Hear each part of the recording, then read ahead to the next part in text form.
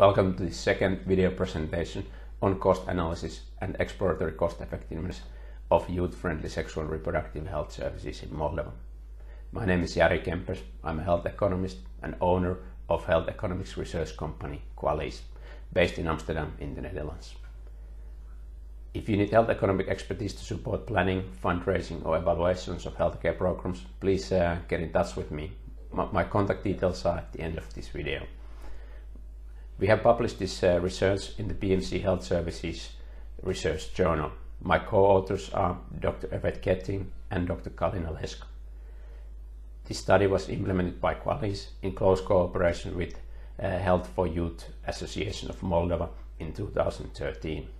The project was funded by UNICEF and the Swiss Agency for Development and Cooperation, SDC. Below is a link to the open access article. You can find the link also in the description of this video. The first video covered the cost analysis, and this second video covers exploratory cost effectiveness analysis, which builds on the first part. So first, what is a threshold analysis? It is an analysis that compares cost of delivering services with cost savings resulting from these services in terms of averted treatment cost. For example, on the left side there could be STI testing and treatment services, and on the right side there would be averted treatment costs. In other words, cost savings resulting from the services. The STI testing and treatment services reduce new STIs and therefore avert STI treatment costs in the future. The point where the cost of delivering the services are equal with the averted treatment costs is called break-even point. It is important to remember that this is not an impact assessment, but the theoretical analysis on required impact levels, the services to break even. Conducting cost effectiveness analysis on youth-friendly sexual and reproductive health services is challenging. It was not feasible to conduct a classical retrospective cost effectiveness analysis in Moldova because this requires an impact assessment of the program and a comparison with the incidence of infections and unwanted pregnancies in a comparable area where the youth-friendly health services do not exist. This kind of data was not available. Yet, at the same time, it was important for the program to measure and show that the youth centers are good value for money. Therefore, we approached the cost effectiveness from a different angle. We conducted a threshold analysis to assess if the youth-friendly health services could be cost-saving. The results of threshold analysis present only one well-performing center, not the entire youth-friendly health services program. The threshold analysis measures break-even impact points for STI services, pregnancy and contraceptive services, and HIV services. We grouped the different STI services as a generic STI services. The STI costs included testing, diagnosis, treatment and follow-up consultation, and also cost of information, education and communication services related to STI prevention. In the youth-friendly health centers, a typical STI treatment consists of 3 consultations, and average total costs were $15.06 per patient. Patients' out-of-pocket costs for medicines were excluded from the analysis. The following parameters were used to estimate the cost savings. According to the Moldovan Youth Association's CAP study in 2013, 38 of all sexual active adolescents had casual sex partners. They had on average 3.5 casual sex partners per year. Condoms were used in 52.8% of these intercourses. Based on these parameters, an STI-infected adolescent would infect 1.9 new partners in 1 year. This graph shows the break-even point for the STI services. Let me expand this a little bit. The red line is the total cost of delivering the services in one youth center in 2011. The horizontal axis is the number of averted STI cases as a result of the STI services provided in the youth center. The blue line represents cumulative cost savings resulting from future averted STI treatment costs. The point where the red and blue line cross is the break-even point. The total cost allocated to the STI consultations and STI prevention activities were on average $10,600 per center, the red line.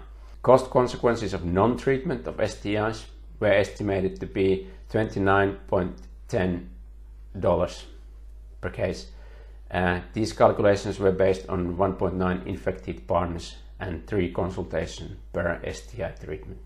Consequently, the STI services would break even if more than 364 STIs would be averted as a result of services of the youth center.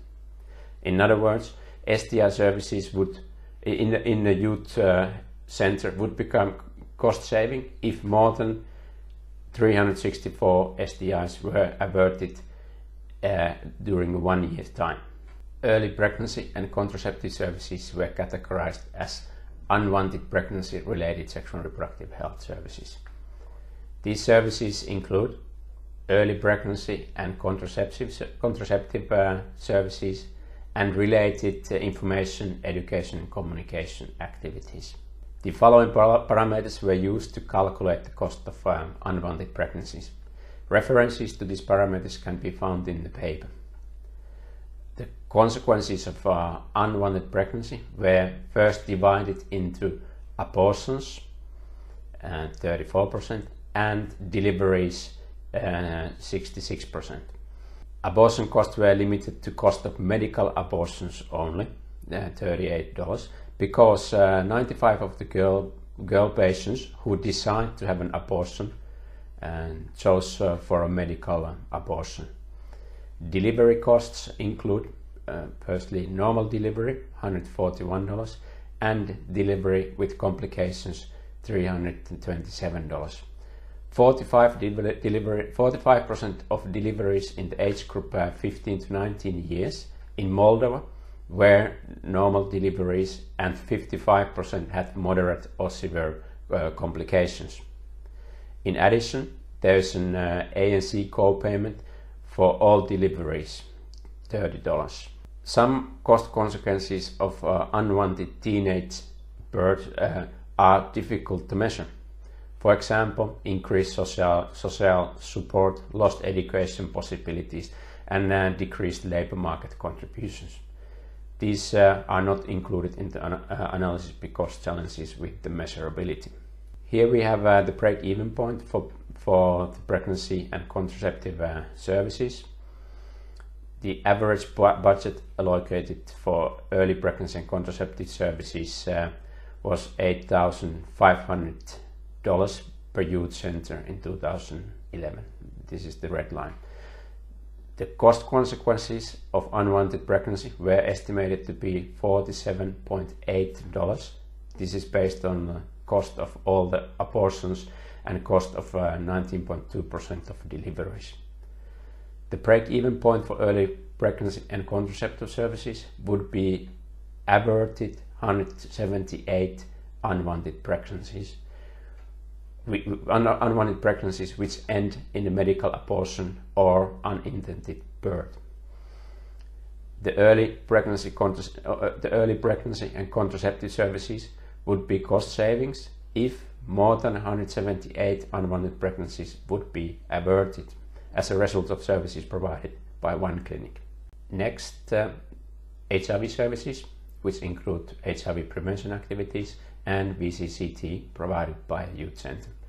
The following parameters were used for the break-even calculations.